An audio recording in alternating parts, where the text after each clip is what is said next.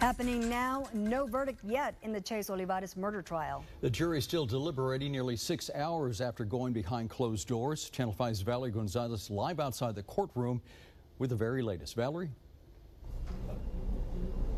They've been deliberating for about 5 hours or so. Since then, they've sent out a few notes, one of them requesting to adjust the temperature, so they brought a fan in and it's noticeably chillier.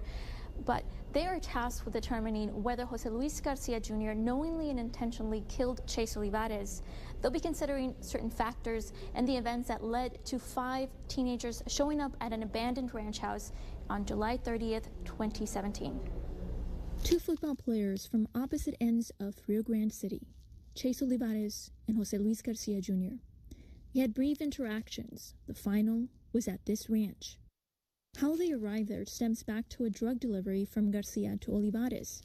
In a videotaped interview, Garcia told an investigator he took a bag of drugs totaling about $70 to Olivarez's house. Holding a gun, reportedly pointed at Garcia, and with tears in his eyes, Olivarez apologized, but took the drugs and threatened Garcia not to say anything. Garcia told a psychiatrist he didn't say anything, but someone spread the incident through gossip, leading to bullying and taunting at school. Then, a series of threatening messages were reportedly sent from Olivarez to Garcia. The jury saw no proof of the existence of the messages. That's when Garcia decided to confront Olivarez in a physical fight. He told the psychiatrist a friend told him Olivarez would probably have a gun on him and kill him. That's why Garcia grabbed a gun from the family safe in case Olivarez had a gun too.